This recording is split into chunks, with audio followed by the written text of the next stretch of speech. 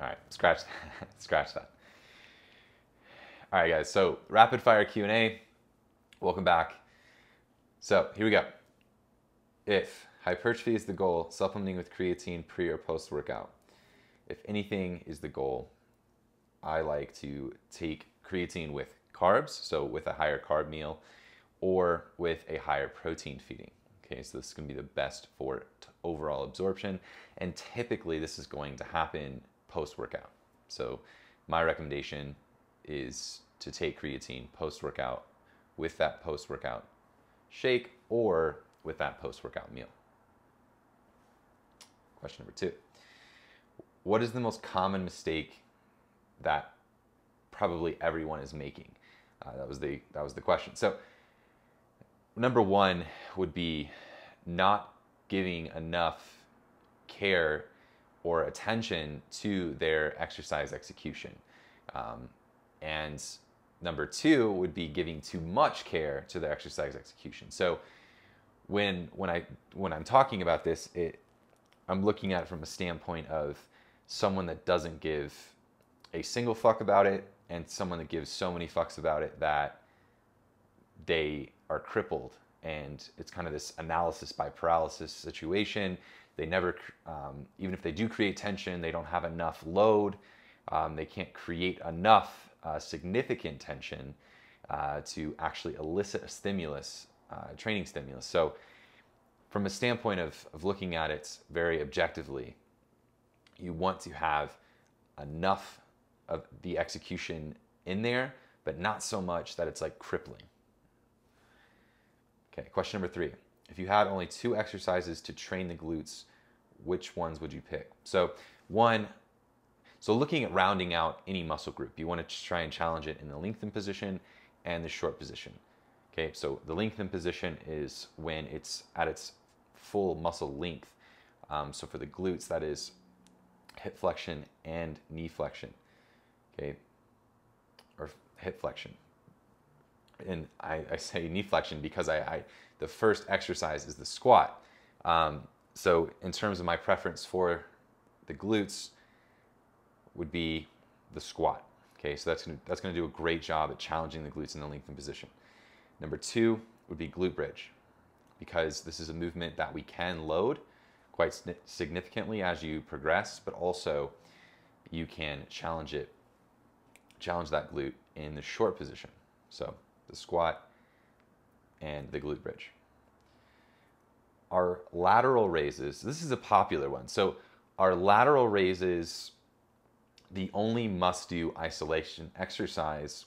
What do I think about it? So this is something that was popularized to me by, I think it was Cliff Wilson, and I think Jeff Nippard weighed in on it. So when looking at the delts specifically, I would argue that the Y raise would outrank, and this is something if you follow N1 Education or follow Coach Cassim, and you'll see me do it. I would argue that the Y raise would outrank the lateral raise just for the sheer component of its contributions to overall shoulder health and training the trap 3. And in terms of isolation work in general, it highly depends on the goals that you do have. There are a multitude of exercises that will positively contribute to muscle growth and to enhancing, from an aesthetic standpoint, your muscle. So in saying that, I think overall, being the only exercise is seeing it from a little kind of, from a short-sighted view. Again, there's things that you just shouldn't, that aren't worth digging deeper into. Again, it's a statement I think Cliff Wilson said it first, and Cliff's someone I respect very highly. And so I think that Cliff was saying that he couldn't think of any other delt exercise or any other exercise that contributed or trained a muscle like the lateral raise does the delts. So I think that was his argument, which is a valid argument. But I would argue that the Y raise is better because it can get the delt shorter and also train components of shoulder stability and also training that trap 3, which is typically weak on people. So from a physique perspective, there are many exercises that you're going to have advantages to building and transforming your physique. So long-winded answer, no. I don't think it's the only must-do exercise. I think there's a multitude of them that you should do. All right, so why do you do what you do? Why do I do what I do? And what's your why was the end of that question. So this is an excellent question. And this is something that I've struggled with over the last couple of years.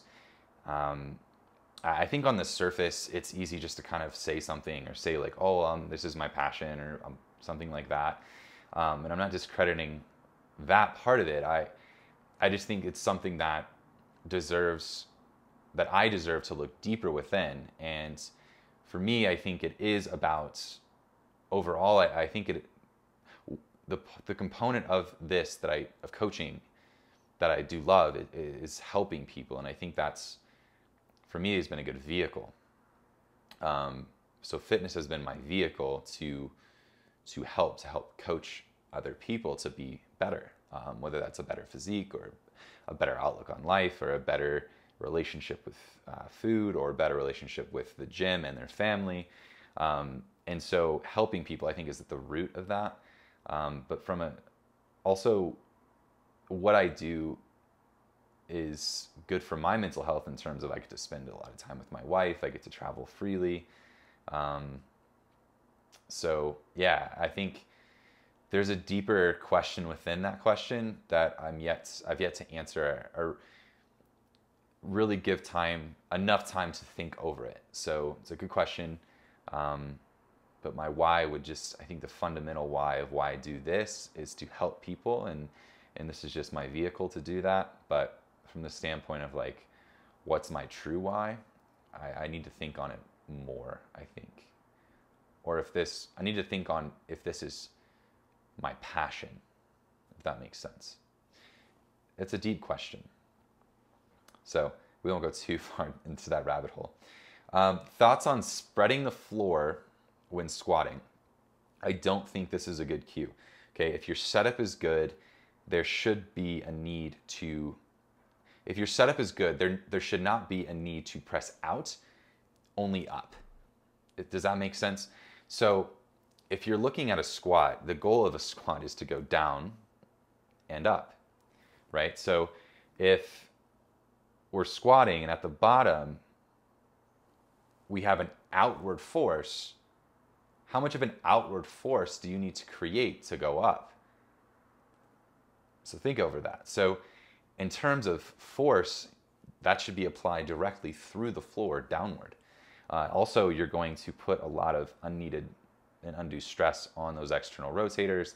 And this goes for the same thing in deadlifts when people say spread the floor or turn out anything in terms of the external rotators. I just don't believe in those cues. I think they sometimes can correct temporarily some things that are happening elsewhere in the body that you may want to be kind of dampening.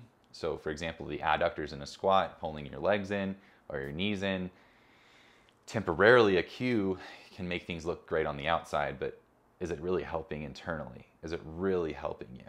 And so in terms of the cue for the squat and pressing your feet out, I just don't think that's fundamentally a good cue. I think from pure mechanics standpoint, the squat is an up and down movement.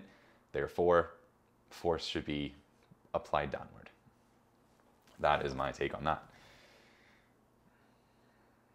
And that's all the questions that I have for this. So thanks for watching. This was probably long enough to begin with. If you liked the video, give it a thumbs up. If you didn't like the video, I'm sure you left already. So see you guys next time.